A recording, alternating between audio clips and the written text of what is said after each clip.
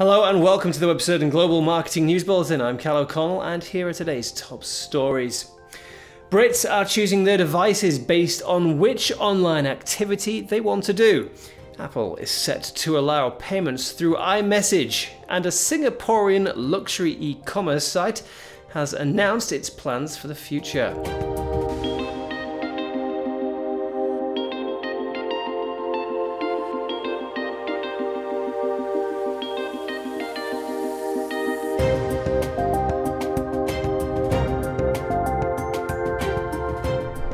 British internet users are choosing their devices based on what activity they plan to do. A survey from Verto Analytics has shown that different online activities bring with them clear device preferences.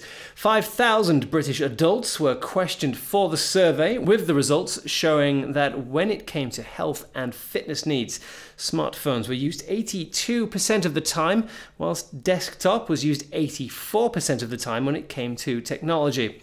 The rest of the top 5 activities on smartphone were lifestyle, sports, cars and travel, whilst desktop's top 5 activities were technology, government services, photo services, online tools and news. Verto Analytics CEO said that media owners and advertisers must adapt their offering or behaviour to more accurately reflect how people are most likely to be visiting them. Apple users will soon be able to spend money through iMessage using a virtual Apple Pay card. The new feature will be part of Apple's latest operating system, iOS 11. The system will recognize when a member of the chat says something like "you owe me £20, for example, and then prompt the recipient to make a payment. This isn't the first time that payments will be able to be made over the iMessage service, as it can also be done over apps such as Square and Venmo. But Apple's own payment integration is expected to gain the upper hand, as they own the entire ecosystem.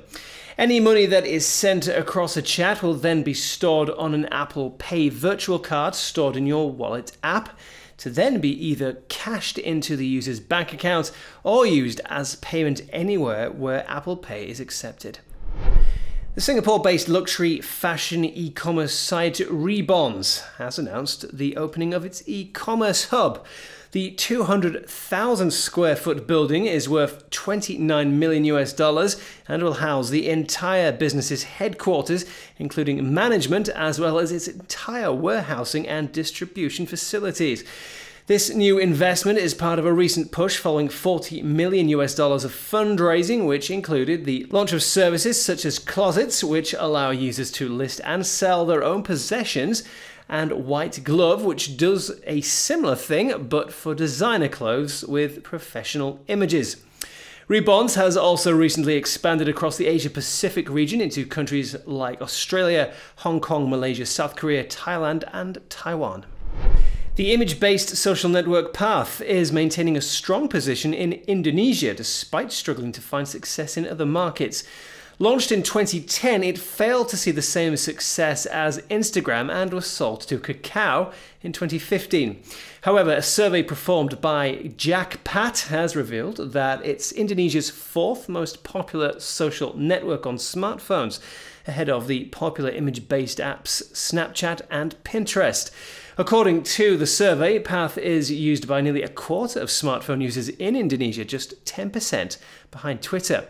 It's thought that its success in the emerging market is down to the current limitations of smartphone technology in the country, limiting the use of apps like Snapchat, which use video, something that is difficult to use due to the current mobile networks there. And finally, Siri is getting an update that will introduce a more human voice. According to Apple, the digital assistant is used by 375 million different devices each month. Also soon to be introduced is the ability to ask Siri how to say a certain word in another language, with Chinese, French, German, Italian and Spanish all being included in the update. These features should make it more competitive against Amazon Alexa and Google Assistant, both of which have made it tricky for Apple's technology to grow. And that's it from me today. Thank you for joining us. Be sure to check out our catch-up TV service to access our full database of in-depth interviews with global digital marketing professionals, news, how-to videos, and more. See you next time.